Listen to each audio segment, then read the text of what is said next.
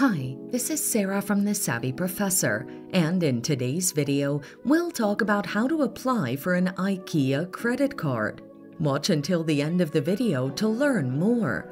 IKEA's Visa credit card gets you a 5% reward on IKEA purchases, 3% for groceries, utilities, and dining, and 1% for other purchases.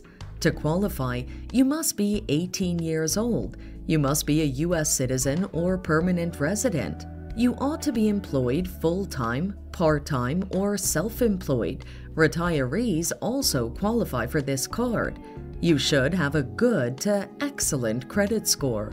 If you meet these requirements, apply for the IKEA Visa credit card. Here's how.